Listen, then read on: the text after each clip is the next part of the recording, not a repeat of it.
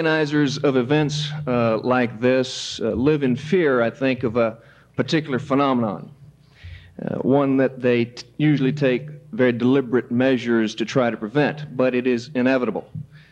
And I speak, of course, of the introducer who thought he was a speaker. The Federalist Society has found the answer. The technique is to invite the person to make his introduction within 15 minutes of the time he enters upon his task. In fact, so unawares was I that I have on Buzz Arnold's tie, who kindly loaned it to me so I would be presentable. Notwithstanding the fact it's a very poor match. Perhaps I should have expected this, however. I have had considerable experience introducing Brad Reynolds. As many of you who have attended previous functions of the Federalist Society know, of course, I was his deputy for 4 years and grew very fond and felt privileged to be introduced as simply Brad's deputy. Now that I'm the Assistant Attorney General for the Office of Legal Counsel, I'm usually introduced as Brad's introducer. Of course, it's been easier in the past. Brad has always been the Assistant Attorney General for the Office for the Civil Rights Division, and he has recently become the leader of the old fogies. But now he's Moses.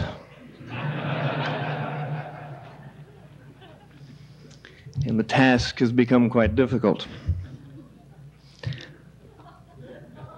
I don't plan to compose an ode here to Brad's skills as a lawyer or his courage and conviction. That would be redundant. We have heard previously at this gathering many people much more eloquent than I on those subjects. And Brad's a humble man, is embarrassed enough as it is. I don't plan to sing a hymn of praise to his humility and his civility, which have been displayed every day since the summer 2 years ago, when the Senate made the most grievous error, I think, of the decade. I want to keep this...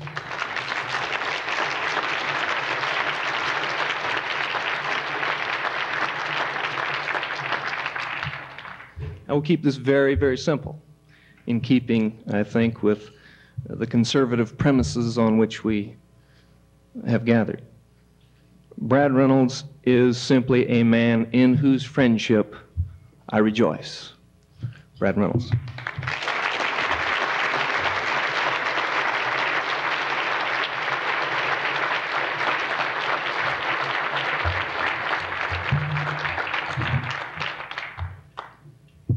Thank you very much, Chuck. Thank you all very much. I'm a little bit embarrassed to be up here, to be honest with you. I was greatly moved by the ovation last night. That was unexpected and certainly not entirely deserved, and I do appreciate it, and thank you all for that. And I also want to thank every one of you for your attendance at this marvelous convention. I've had a lot of people come up and congratulate me on the program and the events, and that also is a congratulations that's misplaced. There are a lot of people who have put a lot of time and energy into putting together this remarkably fine program, and it was my good fortune to have been asked to serve as the chair, which I am pleased to do and to have done, but I have to confess that really that position is one that doesn't deserve the nice kind remarks that have been given for how fine a program it is. They go to a number of others, and I will certainly have occasion and take it before this convention is over to recognize them again, I think that they were properly mentioned last night, and we can't thank them enough. As all of you in the room now know full well, the Federalist Society is no ordinary professional organization.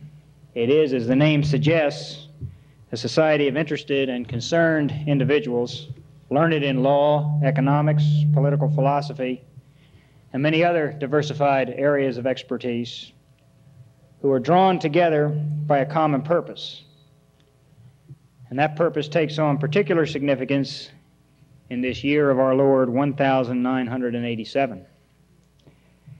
For the task that we have set for ourselves is to promote respect for the United States Constitution as written and amended, and to seek to spread a better and fuller understanding of the thinking of the Founding Fathers as illuminated in their essays, speeches, and letters, and particularly in the document they crafted to constitute our government.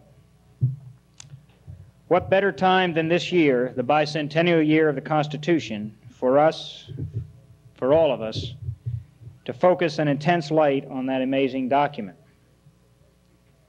Regrettably, we approach this task faced with formidable obstacles in the form of uninhibited partisan and ideological abuse of the Constitution's language. This abuse is aided and abetted by widespread ignorance of the Constitution itself and of the political theory of those who created it.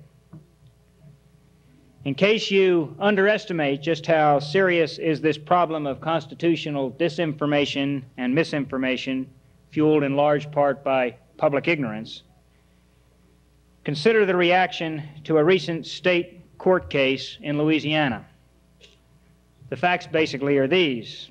Louisiana has had on its books since 1948 a law which mandates the teaching of both the Declaration of Independence and the Federalist. In fact, an entire high school course on the Federalist is required. That part of the law had never been complied with. So last fall, a conscientious law professor at Louisiana State University filed suit against the State Board of Education. And he won. Indeed, a few weeks ago, the court imposed a $500 a day fine on the State Board until it instituted a course on the Federalists.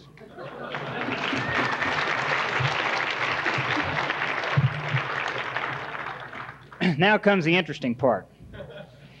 It seems that the chief of the Social Studies section of the State Bureau of Elementary and Secondary Education didn't like this ruling at all. He wrote a 5-page, single-spaced memorandum to his superiors explaining his reasons. Allow me to read you, verbatim, some of his reasons why teaching a course on the Federalists, in his words, and I quote, simply cannot be justified, close quote.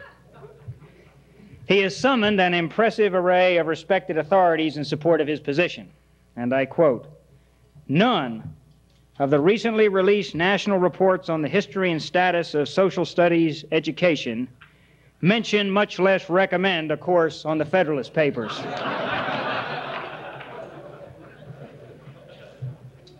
And I quote further, in the extensive statewide hearings conducted by the State Board concerning the high school course of study, not one single reference or comment was made on the need for a course on the Federalist Papers.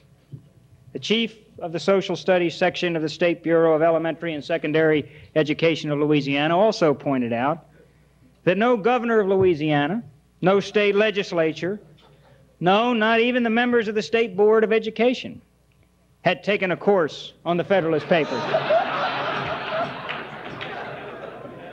Needless to say, he considered that fact normative, not rather than tragic. Finally, in what medieval writers would recognize as the required appeal to higher authority, he pointed out that the major social studies textbooks give only, quote, minimal treatment, close quote, to the Federalist. And he concluded from this that it is, again quoting, reasonable to think that major publishers do not think it is suitable material for extensive inclusion in these courses. Indeed, he went on to explain, and I'm quoting again, that these same textbooks give very generous treatment to the United States Constitution and to such topics as the advantages of a strong federal government, problems with the Articles of Confederation, powers of the national government, and so forth. He noted, these are the same issues addressed in the Federalist Papers. The difference is that the textbook treatment is much more lucid and concise.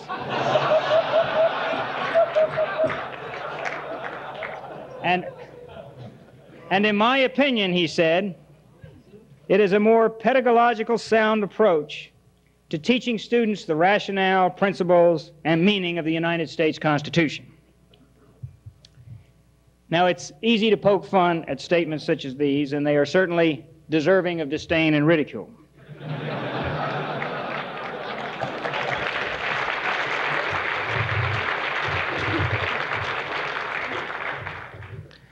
But let us not allow our well-placed derisive laughter to drown out the harsh truth that failure to understand and appreciate our constitutional heritage is a shortcoming found not only in our education officials.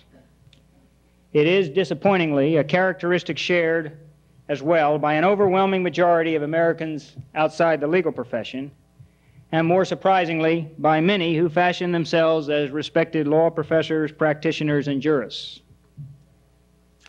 Equally disturbing from my present perspective is the degree to which those of us in government far too often fall short of affording proper respect to our Constitution and its Federalist system. It is a rare event and a noteworthy one when a system of government endures for 200 years with the original system remaining vigorous and the people remaining free as its founders intended. We Americans tend to think of ourselves as the junior partner in Western civilization, next to Europe. But when you think about it, most of the European nations, while they have political histories far longer than ours, are nonetheless operating at present under constitutional systems scarcely older, in some cases much younger. Alexis de Tocqueville wrote about us from the perspective of a member of an older civilization looking at a younger one. Yet his own country suffered constitutional upheavals at frequent intervals during his lifetime, while ours was developing organically and for the most part harmoniously in fidelity to its founding document.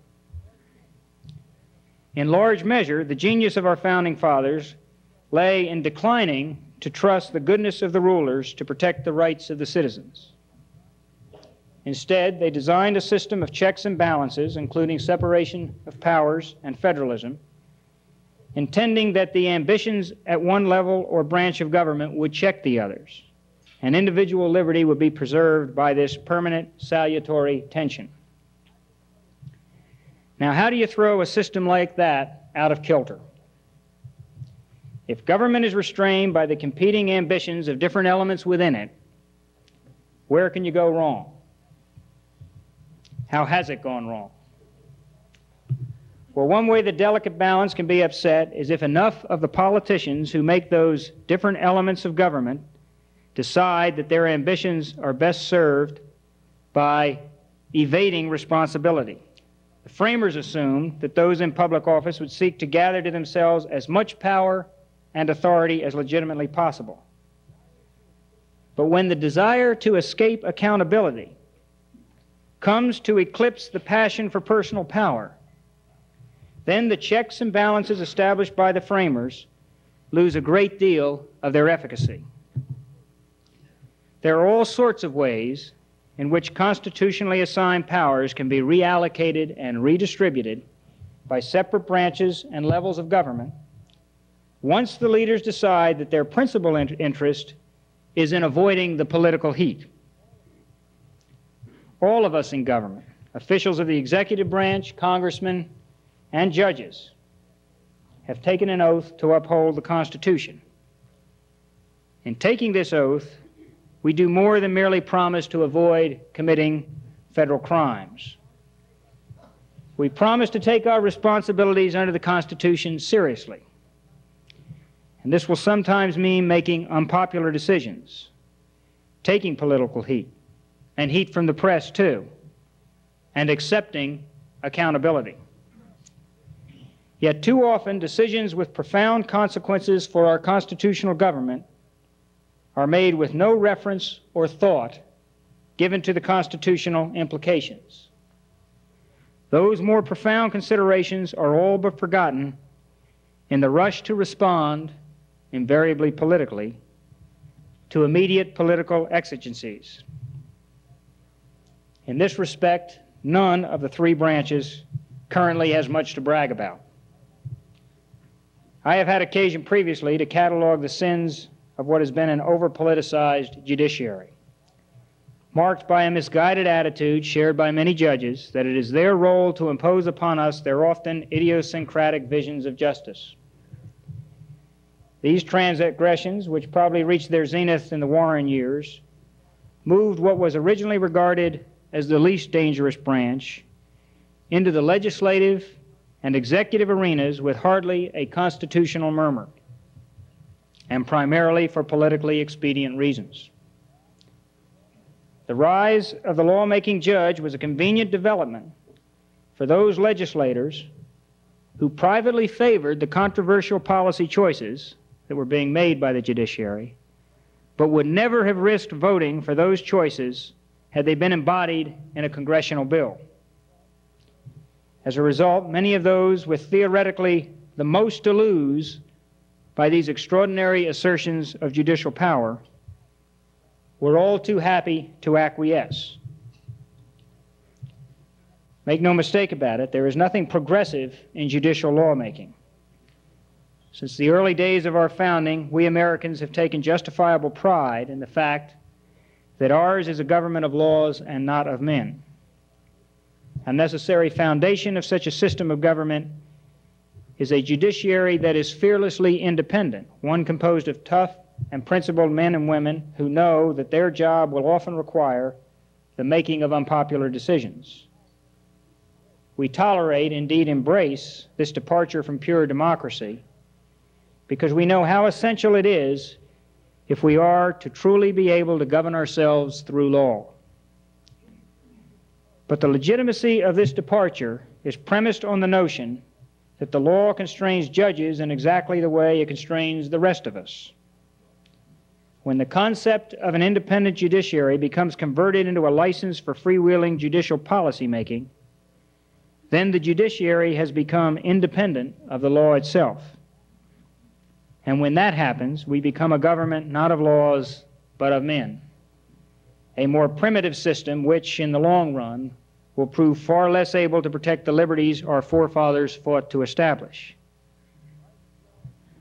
Rather than dwell again on that familiar theme, let me focus for a moment on equally troublesome failures of the other two supposedly more political branches. An obvious example that can be laid at the feet of my own branch of government, the executive, is our near abdication of the right and responsibility to assert executive privilege when such an assertion is called for. While executive privilege is not spelled out in the Constitution, the Supreme Court has recognized unequivocally what common sense would suggest, namely that in order to fulfill their responsibilities under the Constitution, the three branches have to be able to deliberate internally, construct scenarios, thrash out options, and make tentative recommendations, and that such deliberation is chilled when those who give advice must constantly wonder what partisan opponents will think of that advice 2, 5, or 10 years from now. Yet faced with requests from Congress for executive documents, too often we turn them over without sufficient consideration of the ways in which, over the long haul, we might be undermining the capacity of this branch of government to conduct its business in a proper fashion. At times, there may well be valid reasons to waive the privilege. The current Iranian controversy suggests itself as one situation. But more often than not, the The question of disclosure comes down to nothing more than a disappointing trade-off between, on the one hand, standing up for our constitutional rights and responsibilities and taking the political heat for doing so from Congress, and on the other hand, abandoning those rights and responsibilities for the sake of some more immediate political advantage. Sadly, the political side of the equation seems invariably to trump the constitutional considerations. And making this wrong choice exacts a heavy price, particularly among those officials of the executive branch whose duties under the Constitution involve giving advice on how the executive may best fulfill its responsibilities. We are seeing firsthand that the Supreme Court was absolutely right in recognizing the importance of confidentiality to the ability of any of the three branches to perform its functions effectively. There are now subtle differences between what government officials are willing to commit to paper and what they insist on stating to you face to face, and understandably so. People are concerned that every word they write down is a potential weapon in the hands of a political opponent. No one can be sure what might be turned over in the future and how it might be read when taken out of its deliberative context. As a result, each time the executive branch declines to exercise its executive privilege when it would have been appropriate to do so, the effect on decision-making is dramatically inhibiting. Even more importantly, every failure to assert protection of privileged documents surrenders yet another piece of constitutional turf to a branch of government not originally consigned such authority. And perhaps the most galling aspect of this abdication of executive responsibility is that it comes too often in response to a congressional document request that is not remotely tied to any legitimate legislative purpose. So much for preserving the delicate balance of power. There are other respects in which the executive branch has failed to uphold important constitutional ideals. I'm thinking particularly of the principles of federalism and of the ease with which we now dictate the most minute details of state and local governance. To be sure, with such egregious decisions as Garcia and with the Congress legislating on issues as minuscule as odometer regulations, the executive branch is not the chief culprit here. But we do not help matters when we write detailed and petty bureaucratic regulations, attach them as conditions to federal funds, and effectively bribe the states to surrender their autonomy. To be sure, in these instances, it is the states that are ceding their legitimate authority by acquiescing in such arrangements, albeit too often with an economic gun figuratively held at their heads. But it is most distressing to see so much federal pressure being applied to encourage them to do so. As all of you know full well, the founders established a federal government of limited and specifically enumerated powers, leaving the bulk of governmental authority to the sovereign states. The constraints that the founders placed on the federal government vis-a-vis the states are among the most crucial hedges against tyranny that it should be doing all within its power to support and preserve the framers' novel experiment with federalism through administrative action and litigation. Yet, as so graphically revealed in the administration's recently released report on federalism, which I heartily recommend to all of you, no one can plausibly claim that we are doing anything like that today. We in the executive branch must constantly bear in mind that we have a serious and non-delegable obligation to support and promote constitutional values in everything we do. All three branches, not just the courts, should be working vigorously toward this end. The courts should be the last resort of citizens unjustly deprived of their rights, not the only forum in which the important questions of legal authority and governmental structure are debated and resolved. This is especially important given the vast number of instances in which courts are not in a position to vindicate the important constitutional principles that may be at issue, either because a particular case would present a political question, or because no party would have standing to bring the suit, or because the constitutional provision in question has been held to be non-justiciable. Courts cannot, and therefore should not, be expected to bear alone the responsibility of ensuring that the government adheres to constitutional principles. That is a shared obligation. and it is shared, of course, by the legislative branch as well. Yet Congress, too, must assume an equal measure of blame for disrupting the intended balance. For no less than the other two branches, it also has lost sight of some of its fundamental responsibilities within our constitutional system. It has, for example, as I previously mentioned, too readily ceded its legislative responsibility to the judiciary, and all too often forgotten that the congressman's oath pledges in like manner to uphold the Constitution, which should instill responsibility in our elected representatives to make certain that the laws they pass are constitutional. Yet we find Congress repeatedly enacting whatever compromise can be fashioned to appease or at best mollify the most vocal special interest groups on the Hill, with little or no consideration given to the most elementary constitutional questions.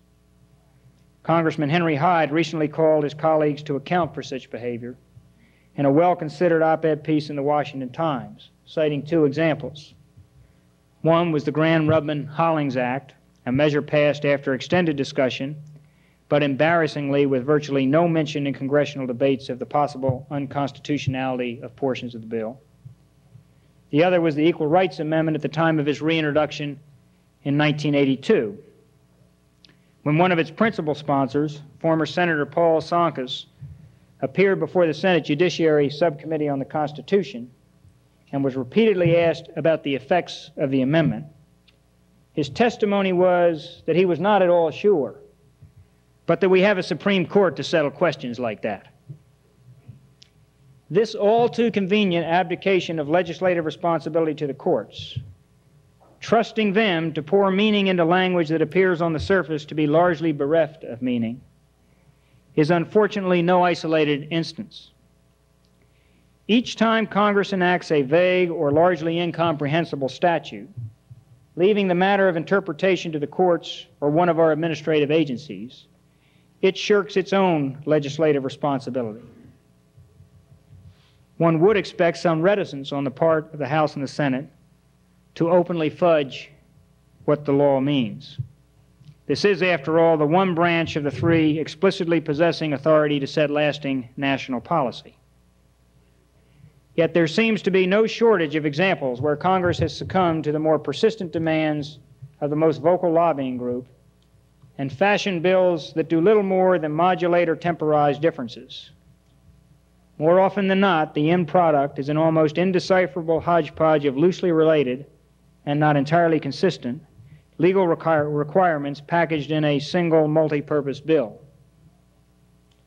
Far better, so the legislators quietly admit, that the political heat on hotly contested issues of the day be redirected to the executive and the judicial branches, rather than remain focused on the less precise and probably more cumbersome legislative process. That the constitutional scheme of separation of powers suffers mightily as a consequence elicits few, if any, cries of concern and none of anguish. Yet while Congress has apparently grown bored with legislating, it has become increasingly enamored of its non-legislative function of oversight. The constitutional basis for legislative oversight has always been that oversight can, in some instances, be a necessary predicate to a determination of whether to propose and enact legislation. And therefore, it is a proper exercise of congressional authority. But now, more often than not, congressional oversight activities are completely detached from any discernible legislative task and exist simply as a means of congressional micromanagement of executive action. The Vice President spoke of this phenomenon yesterday as it relates to foreign policy matters. The problem with the trade-off that Congress has made, less legislation and greater oversight, is that it serves to successfully shield the Congress from public accountability for the policies and conduct of the federal government. Congress can freely perform its oversight activities without any fear that it will become responsible to the public for the executive actions it reviews. Congressional committees do not have to make the hard executive choices when issues arise. All they need to do is hide in the hills while the battle rages and emerge when it's when it is finished, to shoot the wounded. The abdication of legislative authority and this usurpation of executive authority, called oversight, are really part of the same syndrome: the exercise of power without accountability. I could go on at some length with a parade of such horrible stories, but I think the point is made. The framers fully expected the states and the three branches of the federal government to seek to aggrandize their power, and they made provision for just such an eventuality by creating a system of checks and balances designed to inhibit this tendency. What they did not foresee was that the states and the three federal branches might choose to reallocate a measure of their legitimate authority all too happily for a short-term political gain. Yet that is precisely what we are experiencing, with some interesting trade-offs. Most states have all but surrendered what is left of their state sovereignty for the privilege of receiving federal financial assistance. The Congress has elected largely to abdicate its legislative responsibility and assume the politically more comfortable position of government overseer and general troubleshooter.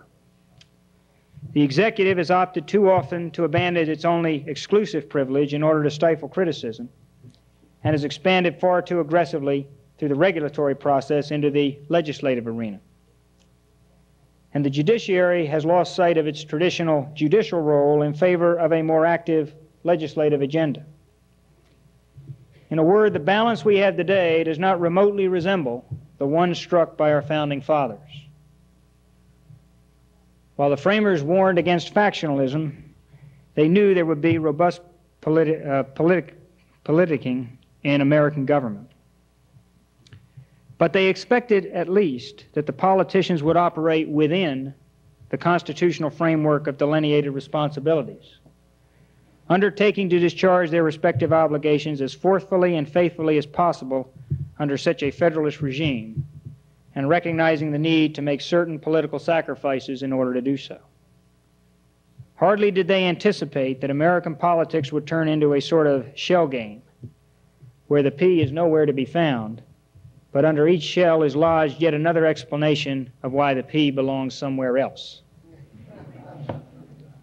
The result has been a multipolar equilibrium of buck passing, and unfortunately, it is a stable one.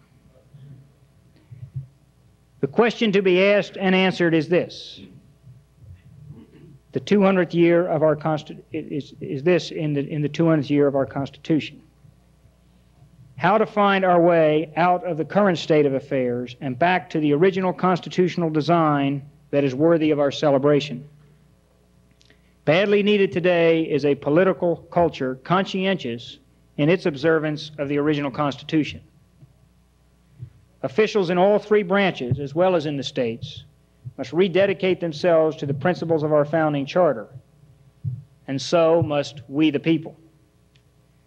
It is my belief that what is needed for starters is a sense of boundaries, an intellectual awareness that constitutional mandates and limits are not mere intellectual constructs. They are daily realities that must be observed when they are difficult as well as when they are easy. Otherwise, the Constitution will survive as at most a set of lofty sentiments, perhaps much admired but little observed. That explains why the task that the Federalist Society has set for itself is so critically important. There are people, thoughtful people, who are devoted to constitutional principles. The challenge is to take full advantage of this bicentennial year to raise public awareness of the importance of those principles and the Federalist construct within which they operate, in order to sustain our survival as a nation whose democratic form of government remains unique in all the world. This society is called conservative, and there is obviously a very real and important sense in which that is true. But the more significant point to me is that the Federalist Society is dedicated not to short-term fixes, but to searching out long-term solutions, solutions grounded firmly on enduring constitutional principles that cannot be, indeed must not be, conveniently bent, reshaped, manipulated, or penumbered to death.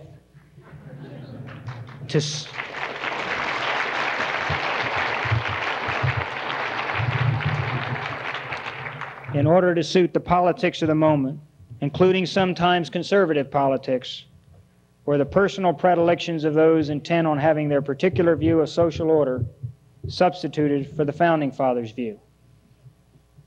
The bicentennial of the Constitution must be more than just balloons and hoopla and a great party. It would be a shame if well-intended self-congratulations were to drown out the sober reflection that is also required. Thankfully, such reflection is beginning to take hold, and the Federalist Society, with meetings such as this, is showing the way magnificently. I commend you, I thank you, and I urge you to carry on. Thank you very much.